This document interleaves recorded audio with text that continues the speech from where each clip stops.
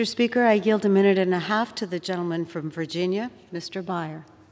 He is recognized for, was it 1.5 minutes? Thank you, Mr. Speaker. Mr. Speaker, I rise in opposition to the rule. H.A. Res 24, H.A. Res 26 are blatant attempts to undermine D.C. home rule. These resolutions are explicit efforts by members of Congress to interfere in local government. They aim to directly override the D.C. Council and dictate what D.C. residents can and cannot do on a local level. I firmly believe that the District of Columbia, like any other jurisdiction across the country, should be allowed to govern itself.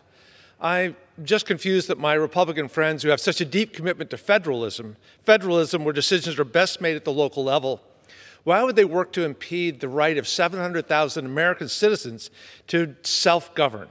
It's critical that we fiercely protect this right on behalf of citizens living in D.C. We weren't voted to be D.C. City Council members.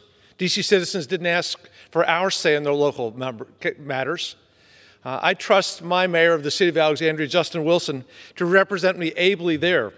And everyone else respects the people in their hometowns, their home states, to do the same. I'm certainly not here offering to overturn a local city council rulemaking in Kentucky or Georgia or Texas, but I'm sure I could find plenty to disagree with. We've got to respect the American democratic process and allow the people of D.C. to govern themselves.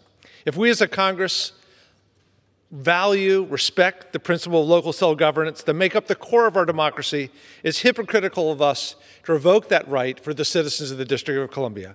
I urge my colleagues to strongly join me in opposing Joint Resolutions 24 and 26. Thank you, and I yield back.